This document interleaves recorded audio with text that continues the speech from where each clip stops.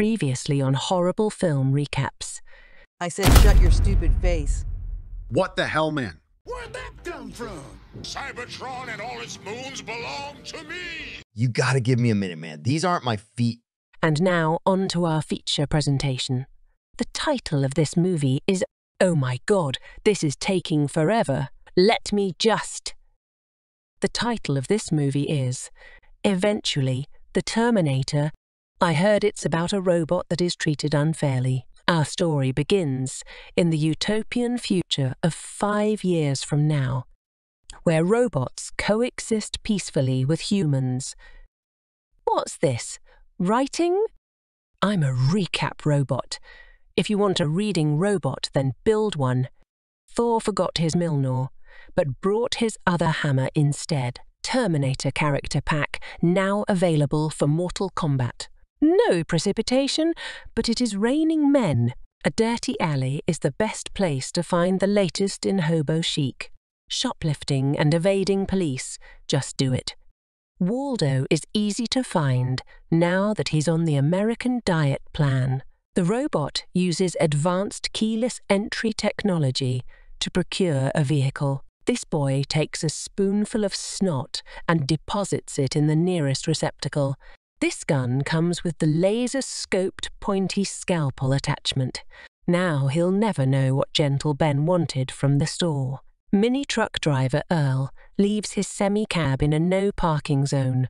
Since being fired from laser surgery school, he doesn't know how to switch from gun mode to laser scalpel. That's a really nice map there. It would be a real shame if somebody put pins in it. That door is fantastic. Oh, that's right. Flea meatbags. Go get 'em, Terminator. All this time, he thought power came from the laser-scoped pointy scalpel attachment, but it was inside him all along. These officers show they have the perfect tactical gear to protect from robots, but it doesn't come in women's sizes, so they put it away. Keyless entry for the win.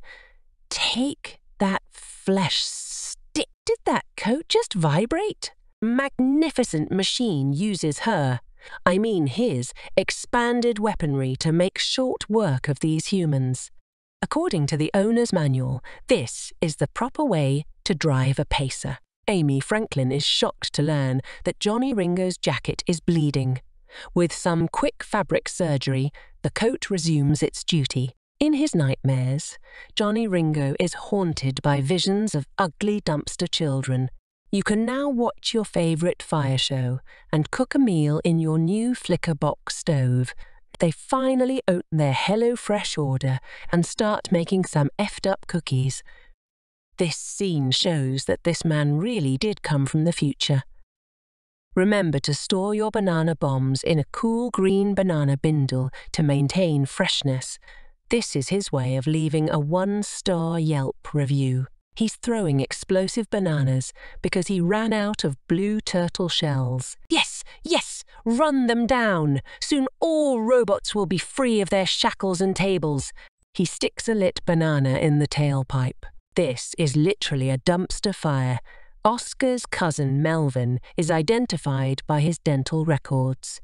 After shedding his human flab, he's now the hot, sexy robot he was meant to be. Great! Now the humans know about keyless entry. Looks like this poor robot fell for the old exploding banana trick again.